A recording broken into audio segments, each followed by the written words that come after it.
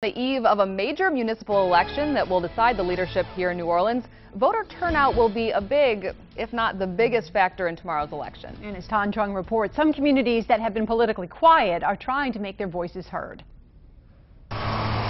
Campaign signs are lining the streets in New Orleans East, home to a unique Vietnamese American population, but when it comes to election year issues, it's like any other neighborhood. For us, the issues are very similar to everybody else's issues. I mean, we still have a lack of jobs, opportunities out here, lack of economic development. Historically, voter turnout from the Vietnamese community here in New Orleans East has been relatively low, but since Hurricane Katrina, there's been a bigger push to get more politically involved. For the past 8 years, we've been registering folks to vote.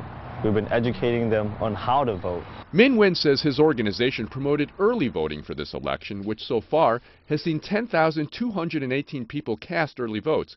Compare that to the more than 17,000 early voters in the previous city election.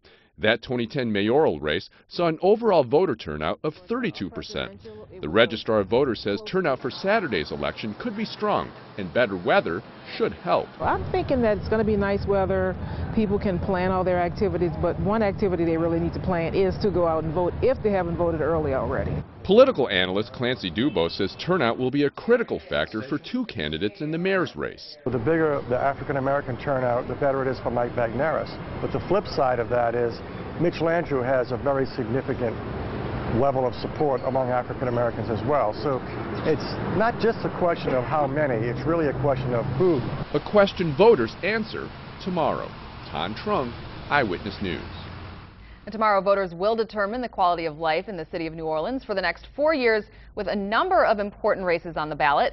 One of the biggest, of course, being the mayoral election, where voters will choose between incumbent mayor Mitch Landrieu, former civil court judge Michael Bagneris, and local NAACP president Donatus King. Other big races include those for sheriff, coroner, both council at-large seats, council districts A, C, D, and E seats, and the clerk of criminal court.